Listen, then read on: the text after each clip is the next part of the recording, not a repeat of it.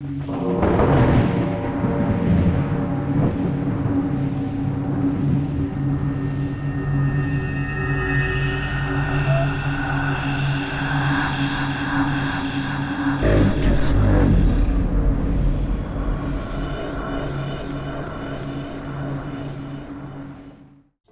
again guys, welcome to Out of Nowhere. Let's continue this material. We reached this step, so we have all the heights of the material, and now we need to start the creation of the Albedo map and make the roughness map. I have made just a couple of modifications to the base material, so I have reduced the scale of the detail clamps, and I have cranked up the opacity of that map. The first thing that we are going to do is take the height map as it is now, which is this, and pass it inside a curvature node. I usually use curvature smooth, so we can hook the output inside our curvature. We just miss a normal map conversion node, and then the curvature node is going to work. Go into the settings of the intensity of the normal map and just make the intensity a bit strong.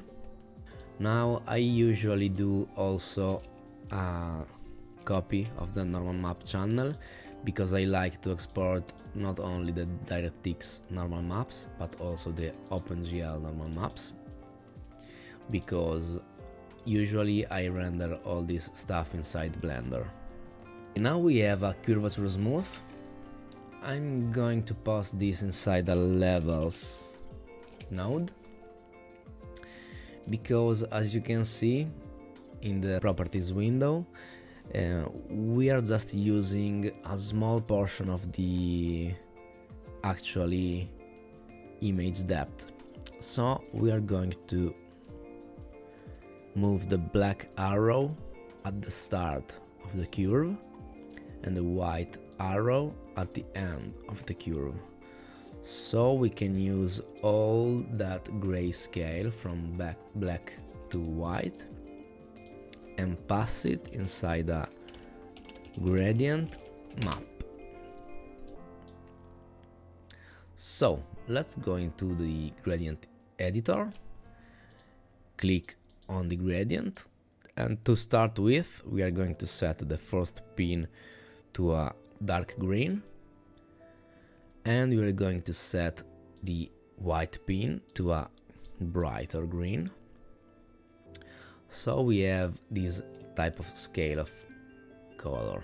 Now we end up with this gradient, and we can start to activate the base material input node for the base color. We click through in the base color, and we can hook up the output of our gradient to the base color, and this is the effect for now. Pretty basic. Now I am going to activate also the roughness and the normal map inputs, so we just need to hook up the normal map that we have here, and this is going to give us more details over our surface. And then we want to hook up the roughness. I usually use the curvature of the model, which has good variations. Pass it inside the level channel, so we use just one node of type curvature to feed two level nodes, and then I'm going to hook it inside the roughness map. Take the values a bit higher because the moss is pretty much all the way up rough. Let's continue to build our color map. This is just the start because we want to add lots of variations inside our map. So the first thing that I'm going to do is pass these levels inside a slope, blur, grayscale. So we can pass this like that, and we are going to use a noise like this one, which is a black and white spots of type 2, and hook this up inside the slope. So let's open the map and take a look at the result. So we need to take the intensity a bit down, so we keep some small details of the original surface, and we have this kind of noisy edges. Let's play a bit with the samples. Okay, maybe 5 samples, it's going to work for us. I am going to duplicate my first gradient map and take a look at it. And we want to start blending these two nodes. So we make a blend, input the two maps, and now we are going to start to play with the blending mode. Let's see. The overlay mode gives me somehow the effect that I want. So as you can see, if you get close to the map, there is some noise near the borders of the perfect map that we had before, and this is better, so we can hook that up to our base map, base color map. It is just too much green from what I think the color should be, but we are using, as you know, a multiply type of blending, so it is multiplying in fact also the colors. So in the gradient maps we want to take the values and desaturate them. To desaturate the values you just need to select the color picker and move it a bit to the left part of the gradient editor. In this way you are going to desaturate everything. Now, as you can see, we have this kind of organic growth that is given by the first grunge maps.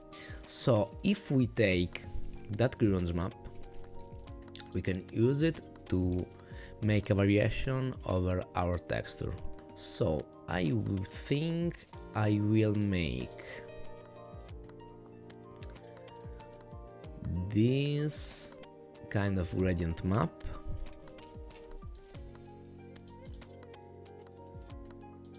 pass it inside a blend node.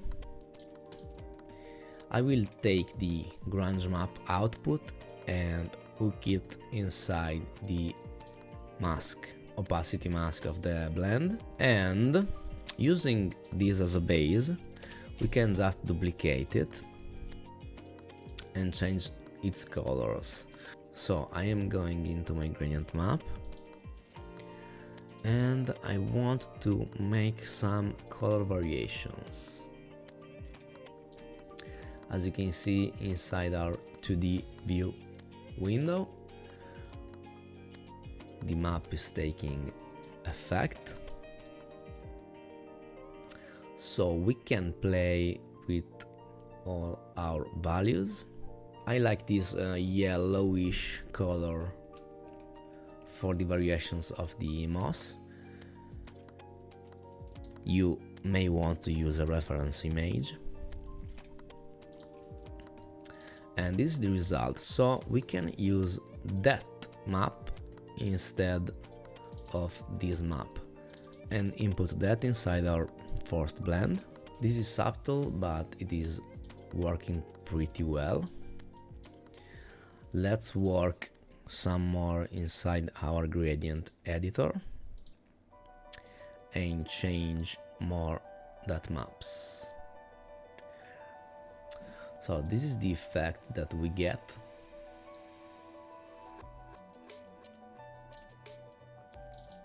I think that we have a bit too much ambient occlusion. So if we go inside our ambient occlusion node, we can see that this is pretty strong. So if we tweak the settings a bit,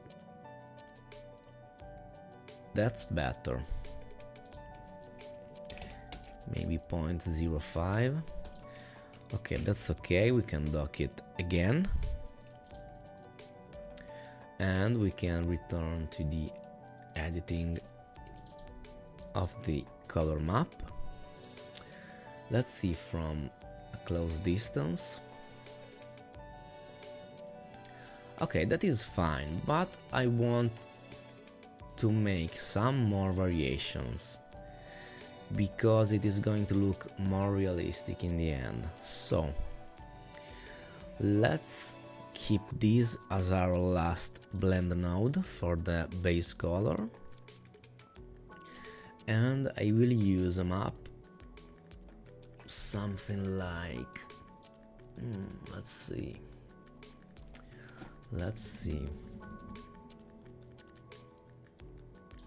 I think I'm going to use this grunge map. This is cool. And we are again going to make another blend out of this blend here. We are going to use output of our grunge map and hook it up inside the opacity mask. And I want to make a variation of this blend node. Okay guys, so we are going to pass it just inside the levels node. So I make a level node and hook the blend inside it. We're going to hook the output of the level nodes inside our foreground of the last blend, and we can start to play with the levels, and we're going to see the difference. If you want to look at the mask, you just can take the last pin of the levels, drag all the way up, and this is what the grunge map is doing to our last texture node.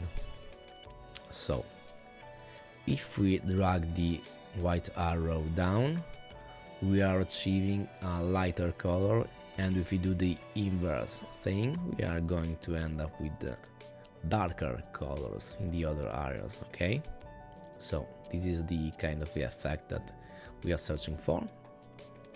So I am going to make it dark. So now we have these kind of variations, and this looking pretty nice. We have this kind of strands look inside our moss. Now we are going to try to give to that strands more movement, because now they seem too much straight. To do that, we just needed to pass the last strand clamps nodes inside a warp node, and we can drive that using our noises, and just going to use a Gaussian noise, and let's try and see what is going to happen to our strands. So we're going to need to play a bit with the settings. So let's lower the scale, and this is kind of the result that we are getting. So I am going to make those warp nodes also inside my other outputs. This now is more organic and more realistic, And as you can see, we have made the base color map. I am just making somehow the graph more ordered. Never forget to use the frames to keep all your materials and all your graph parts in order. So here I'm going to call this group Albedo map. This is going to be our map generation. Now, if you want to make some roughness variation of this organic growth over our moss, you just need to use this mask that we have used here, which is the grounds map, and use a blend to mix it to our levels. So we just need to add blend, maybe add directly that map to the forced foreground channel. As you can see, we already have some changes, and then we can play with the blending modes. And let's see.